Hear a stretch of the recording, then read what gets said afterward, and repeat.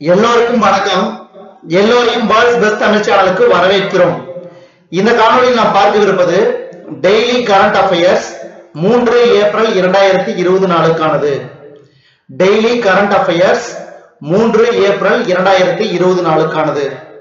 முதல் கேள்வி, மத்திய அரசு தனது முதல் விரிவான கோவிட்-19 கண்காணிப்பு பயன்பாட்டை அறிமுகப்படுத்துகிறது. அந்த பயன்பாட்டின் பெயர் என்ன?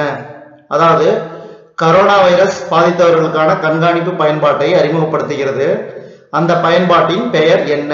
இதுக்கு சரியான விடை ஆரோக்கியா சேது. ஆரோக்கியா சேது. அடுத்த இரண்டாவது கேள்வி, கோவிட்-19 அதாவது கரோனா வைரஸ் காரணமாக இரண்டாம் உலகப் போருக்கு பிறகு முதல் முறையாக எந்த டென்னிஸ் தொடர் ரத்து செய்யப்பட்டது? கரோனா வைரஸ் காரணமாக இரண்டாம் உலகப் போருக்கு பிறகு முதல் முறையாக எந்த டென்னிஸ் தொடர் ரத்து செய்யப்பட்டது? இதுக்கு சரியான விடை விம்பிள்டன். விம்பிள்டன். அடுத்தது மூன்றாவது கேள்வி, டிஎல்எஸ் முறை கிரிக்கெட் புகழ் டோனி லூயிஸ் சமீபத்தில் காலமானார். அவர் எந்த நாட்டை சேர்ந்தவர்?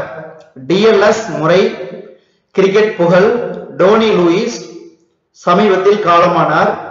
அவர் எந்த நாட்டை சேர்ந்தவர்? இதுக்கு சரியான விடை இங்கிலாந்து. அதாவது கிரிக்கெட் போட்டிகள்ல இடையில மழை வந்துச்சுன்னா அதுக்கப்புறம் என்ன சொல்றது, முதல் இன்னிங்ஸ்ல ஆடின நாடு எவ்வளவு ரன் எடுத்துச்சு, இப்ப இரண்டாவது இன்னிங்ஸ் எத்தனை ஓவராக குறைக்கப்பட்டது, அதுக்கு தகுந்த மாதிரி முதல் இன்னிங்ஸ் ரன்களை அதிகப்படுத்துறதும் அதுதான் டிஎல்எஸ் முறை என்பது ஆகும். அந்த முறையை அறிமுகப்படுத்திய டோனி லூயிஸ் சமீபத்தில் காலமானார். அவர் இங்கிலாந்து நாட்டை சேர்ந்தவர். அடுத்தது நான்காவது கேள்வி, கோவிட்-19 நோயாளிகளுக்கு ஆக்சிஜன் சப்ளை செய்ய வேண்டியதன் அவசியத்தை நிவர்த்தி செய்வதற்காக எந்த மாநில அரசு போர்ட்டபிள் மல்டிபீட் ஆக்சிஜன் பன்மடங்கு என்ற புதிய தொகுப்பை வாங்க உள்ளது? கோவிட்-19 நோயாளிகளுக்கு ஆக்சிஜன் சப்ளை செய்ய வேண்டியதன் அவசியத்தை நிவர்த்தி செய்வதற்காக எந்த மாநில அரசு போர்ட்டபிள் மல்டிபீட் ஆக்சிஜன் பன்மடங்கு என்ற புதிய தொகுப்பை வாங்க உள்ளது? இதுக்கு சரியான விடை ஆந்திர பிரதேசம்.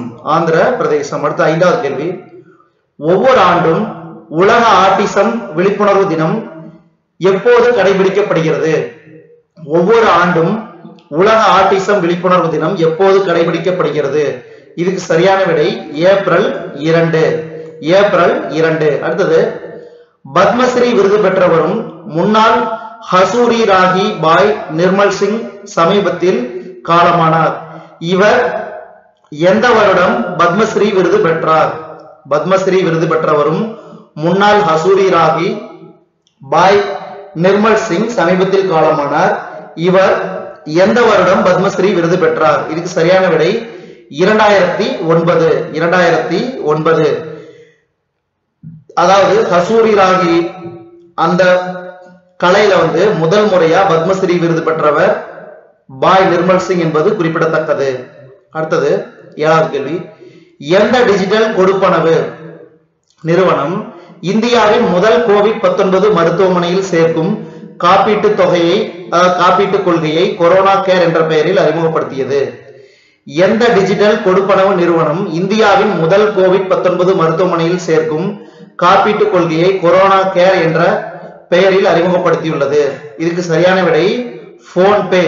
போன்பே. அடுத்தது எட்டாவது கேள்வி, எந்த வங்கி இந்தியா இன்டர்நேஷனல் எக்ஸ்சேஞ்ச் லிமிடெடில் 100 மில்லியன் அமெரிக்க டாலர் பச்சை பத்திரங்களை பட்டியலிட்டது? எந்த வங்கி இந்தியா இன்டர்நேஷனல் எக்ஸ்சேஞ்ச் லிமிடெடில் 100 மில்லியன் அமெரிக்க டாலர் பச்சை பத்திரங்களை பட்டியலிட்டது? இதுக்கு சரியான விடை பாரத ஸ்டேட் வங்கி. பாரத ஸ்டேட் வங்கி. அடுத்தது 19வது கேள்வி, இந்தியாவின் நிதி பற்றாக்குறை 2020-21 ஆண்டில் மொத்த உள்நாட்டு உற்பத்தியில் எத்தனை சதவீதத்தை எட்டக்கூடும் என பிட்ச் சொல்யூஷன்ஸ் தெரிவித்தது? இந்தியாவின் நிதி பற்றாக்குறை 2020-21 ஆண்டில் மொத்த உள்நாட்டு உற்பத்தியில் எத்தனை சதவீதத்தை எட்டக்கூடும் என பிட்ச் சொல்யூஷன்ஸ் தெரிவித்தது? இதுக்கு சரியான விடை ஆப்ஷன் சி 6.2%.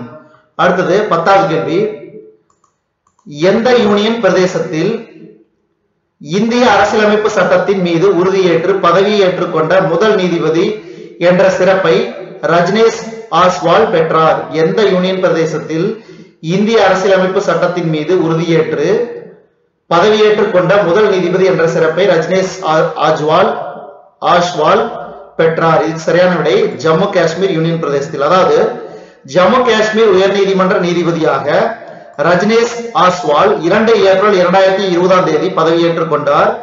அந்த யூனியன் பிரதேசத்தில் இந்திய அரசியலமைப்பு சட்டத்தின் மீது உறுதியேற்று பதவியேற்றுக் கொண்ட முதல் நீதிபதி என்ற சிறப்பை அவர் பெற்றுள்ளார். ஜம்மு காஷ்மீர் உயர் நீதிமன்ற நீதிபதியாக ரஜ்னேஷ் ஆஸ்வால் 2 ஏப்ரல் 2020 பதவியேற்றுக் கொண்டார்.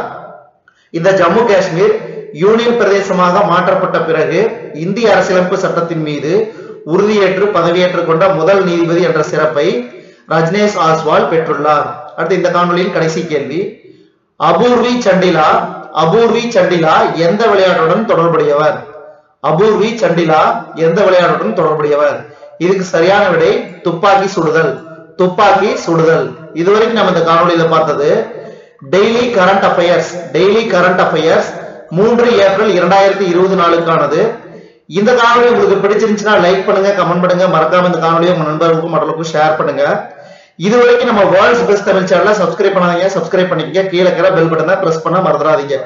நம்ம வேர்ல்ட்ஸ் பெஸ்ட் தமிழ் சேனல்ல டெய்லி கரண்ட் அஃபேர்ஸ் 3 ஏப்ரல் 2024க்கான காணொலியை நம்ம வேர்ல்ட்ஸ் பெஸ்ட் தமிழ் சேனல் வாயிலாக பார்த்தமைக்கு நன்றி.